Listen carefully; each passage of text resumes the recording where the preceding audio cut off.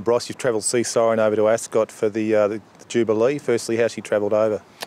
Look, we've had a good, been near on a week now, or we have been here a week now, and it's fair to say it's taken that week to get her back on track in terms of her condition and where she's at and feeling good about herself. But I mean, that's the rigours of long haul travelling, and a week on, we're pretty happy with where we're at.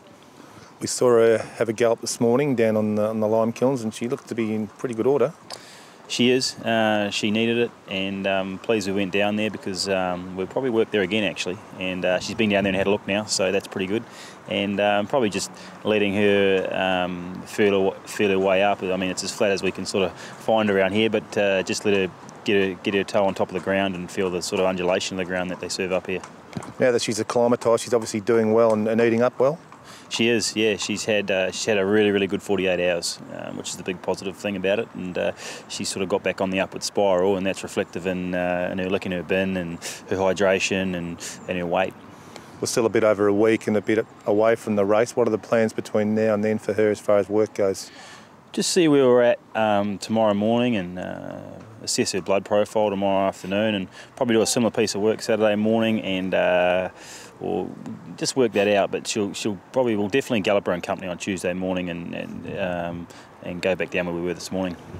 Now, will she go to Ascot for a familiarisation between now and race day, or just straight in? No, she'll head straight down there race morning, and we'll go from there.